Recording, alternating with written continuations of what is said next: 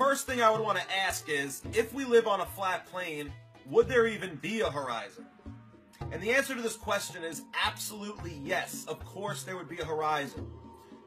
So many of the so-called debunkers of the flat earth theory, including the guy in that video, The Top 10 Ways We Know the Earth is Round, they say that on a flat plane there would be no horizon and that you would be able to see infinitely. The simple fact is, if the Earth were flat, there wouldn't be a horizon beyond which things could disappear. So from across Lake Michigan, you'd be able to see all of Chicago, as well as the Rocky Mountains. But this is silly nonsense. A simple Google search should be able to clear this up beyond a shadow of a doubt. So for all you non-believers out there who say there would not be a horizon on a flat plane, let's go to this website called askamathematician.com and see what they have to say. Question: if the Earth was flat, would there be a horizon? If so, what would it look like? If the Earth was flat and had infinite area, would that change the answer? Answered by a physicist. There'd definitely still be a horizon if the Earth were flat. In fact, mathematically, you can make the argument that a flat Earth acts the same as an infinitely big Earth. So basically what they're saying is the horizon on an infinite flat plane would work the exact same way as it does on a ball with the radius of 3,959 miles. You wouldn't be able to tell the difference. It works the exact same way. So let's begin by looking at this perspective diagram. As you can see, all these horizontal parallel lines all converge at the vanishing point on the horizon as they get further away from the observer. So the lines that are below us appear to go up in the frame as they get further away, and the lines that are above us appear to go down in the frame as they get further away. This is similar to what it would look like if you were looking down a long hallway. When you look at this picture of a hallway, we know that both the walls are parallel with one another. And we know that the floor and the ceiling are also parallel with each other. But our eyes do not see them that way. Our eyes converge them all at the horizon. So this is a first-person perspective. Okay, you are the observer in this picture. But let's take a look at what this would look like from a side angle.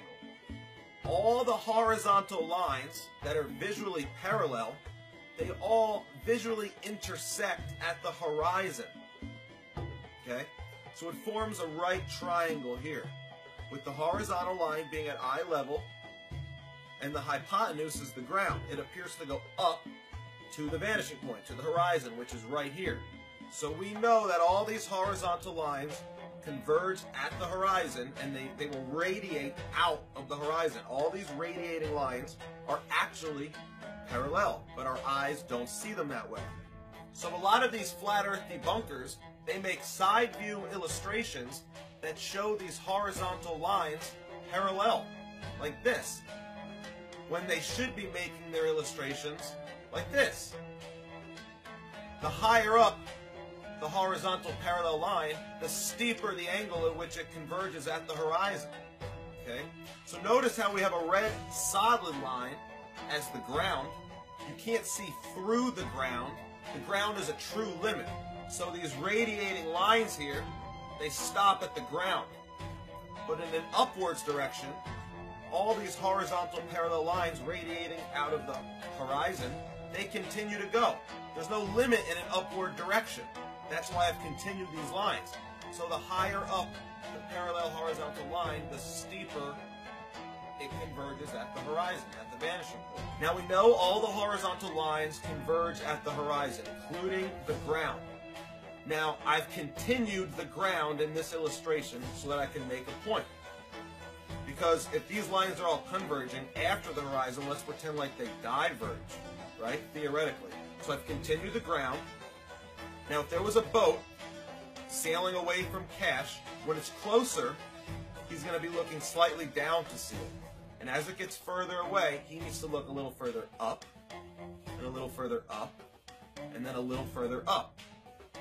When the boat gets the same distance away from the observer as the distance to the horizon is, Cash will be looking 0 degrees, completely horizontal and parallel with the ground. He'll be looking straight ahead. Now, what if the boat gets a further distance away from the observer than the distance to the horizon? What if the boat got to here? Well, now Cash would have to look in an upwards direction to see something that we know is below him. It's not possible. It doesn't work.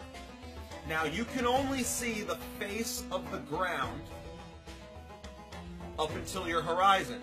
You can't see the face of the ground past the horizon. Okay? Cash can't see the ground from here to here, but he can see things that are above the ground for a little bit past the horizon. That's another function. The higher an object is above the ground, the further you can see it past the horizon. But you can't see the ground past the horizon. So if the bow was a little bit past the horizon, but had about, 10, 20 feet of height on these sails, this is what Cash would see. Now if the boat got even further away, Cash would have to look at an even greater upwards angle to see something that is below him. And at this point, that ship's not even possible to see. This is what Cash would see. Nothing. It's past the horizon. The horizon is a set distance away. So why do we see the bottoms of the buildings obscured by the horizon in this picture? We know that the distance to the horizon is an actual set distance. So let's say the distance to this horizon is 3.1 miles. Now let's also say the distance to this island with the city skyline is also exactly 3.1 miles away. Well, if this were the case, because we could see the face of the ground all the way to the horizon, we'll be able to see the beginning of the shoreline of this island. But if the horizon is 3.1 miles away, what if the island was 4 miles away? Well, what's going to happen is it's going to appear to be a little smaller, but it's also going to start bottoming out because you can only see the face of the ground up until your horizon. You can't see the ground past your horizon. So now let's say the island was 4.5 miles away. What would happen? Well, it would continue to look smaller, but it would also bottom out. And as the island was further away from you, it would bottom out until all you can see are the tops of the buildings, and eventually you won't be able to see anything. Now, if you were to zoom in on a horizon, you're not going to be able to see the ground any further past your horizon. All you're going to do is magnify the things that you could already see to make them appear bigger and clearer. So I'll repeat. Zooming in with a camera or zooming in with binoculars or a telescope does not allow you to see further in a horizontal parallel direction with the ground. All you'll be doing is zooming in on your already existing horizon, making things bigger and making things clearer. It does not allow you to see further. Now, this kind of obstruction would happen on a ball and a flat plane, but there would be one big difference. On a ball, the further away the observer was, the more these buildings would appear to be leaning over, because your local location on Earth is always on top of the ball. You always feel upright.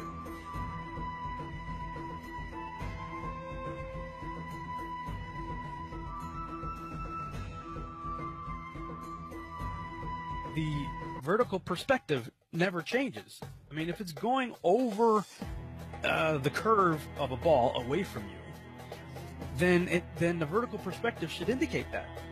The top of the ship should start to lean away from you. The mast has to have the vertical perspective. If the hull has disappeared, and some of these ships are pretty big, I mean, you're talking like 30, 40 feet or so are disappearing. So, I mean, if that much is being hid by an alleged curve, then that much of a leaning away needs to be evident in the visual perspective. But the vertical perspective never changes. So if the observer was, say, 50 miles away from these buildings, the buildings are going to have a slight tilt to them. They're not going to appear vertical and parallel. That's the big difference between perspective on a ball and perspective on a plane. We never see these buildings tilting over. We never see a boat tilt over. We just see them bottom out, but they remain completely vertical. The only other real difference between perspective on a ball and perspective on a plane is that on a ball, the higher up you go, the further down you would have to look to see your horizon. The horizon would fall, or it would appear to fall, as you went up. On an infinite flat plane, however, the horizon is always going to remain at your eye level. And in reality, we know that the horizon always remains at eye level. So reality matches up with the perspective optics of a flat plane, and it does not match up with the perspective optics of a round ball.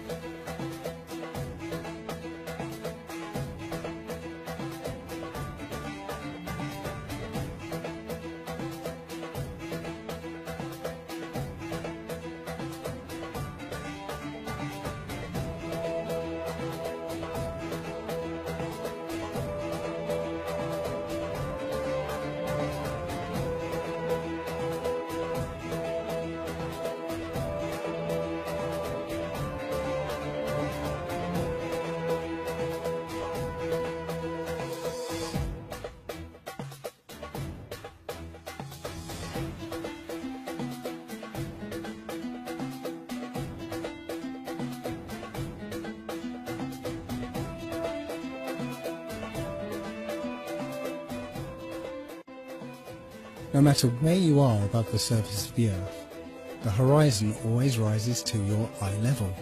Doesn't matter if you're standing on a beach, or up a hill, or in a plane at 35,000 feet, the horizon is always at eye level. Well, that would be impossible on a spherical Earth, because the Earth would curve away from you, and so it would always appear below you. As on this diagram, the expected horizon would be below you, but that's not what we see. When you look out of a plane window, you always see the horizon at eye level. And it doesn't matter how big you make the Earth below the plane, the horizon would always appear below you. Learning perspective really is the most important thing to realize you live on a flat plane. So many of my commenters and so many of my globe Earth defenders, they don't understand perspective. They all think they do, but they don't. They understand size perspective, that objects appear to get smaller as they get further away, but they don't understand horizons at all. So many of my commenters actually say that there would not be a horizon on a flat plane. Once you say that, the argument is over.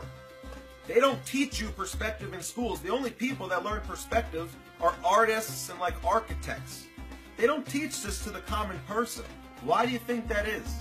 They don't want you to understand how your senses work. They want to keep you as dumbed down and as uninformed as humanly possible. This makes it easier to control you. They want you to deny your own senses, deny all common sense, and then put your faith in them. Trust them. Trust the experts. They know better. They're smarter than you. You're dumb. They're smart. Trust them. The Matrix relies on this type of thinking. They don't want people to be able to critically think for themselves. If I say that the world is round and someone else says it's flat, that's worth reporting. But you might also want to report on a bunch of scientific evidence that seems to support the notion that the world is round.